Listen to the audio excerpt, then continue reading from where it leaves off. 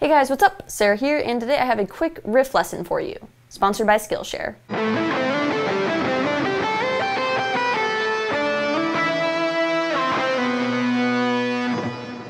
Skillshare is an online learning community with thousands of inspiring classes for creative and curious people. Explore new skills, develop existing interests, and get lost in creativity.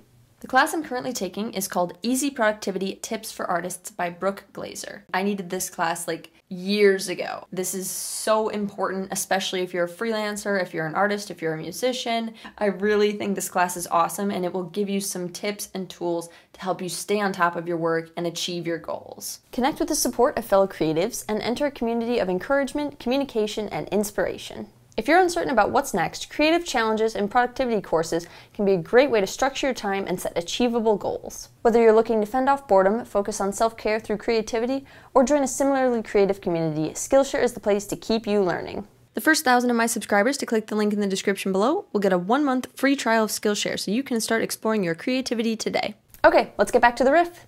So yeah, that riff is just kind of short, sweet, and to the point. I'm using a fret wrap just so that you can hear stuff more cleanly. The tone that I'm using, I generally use in solos, not for riffs, but we're rolling with it. In case you guys didn't know, I am using a pick in this video. This is a Bog Street pick. They just sent me a pack to check out, and honestly, I really like them, and that's saying something considering I don't usually use picks ever, and I'm not much of a pick person, so there's a bug in here. Bees in my house all last week. Bees.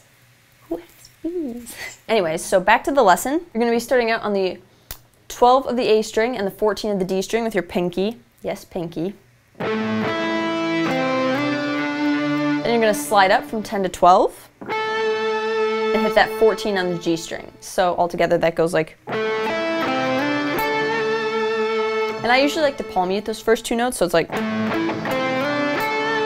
But you can't really hear it with this tone anyways, so... Again, that's 12, 14, 10, 12, 14. And then you're going to move down to the 10 on the A, and it's going to be 10, 14, 10, 12, 12. Together we have...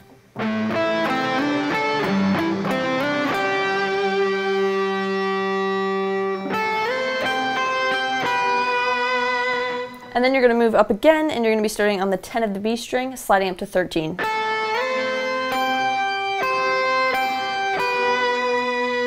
And that's 15, 13, 15, 12. So altogether we have... And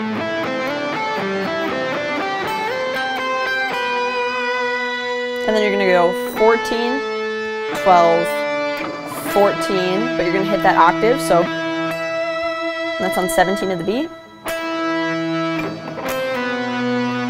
And that's 10, 9 with your first finger, 13, 12 with your ring finger.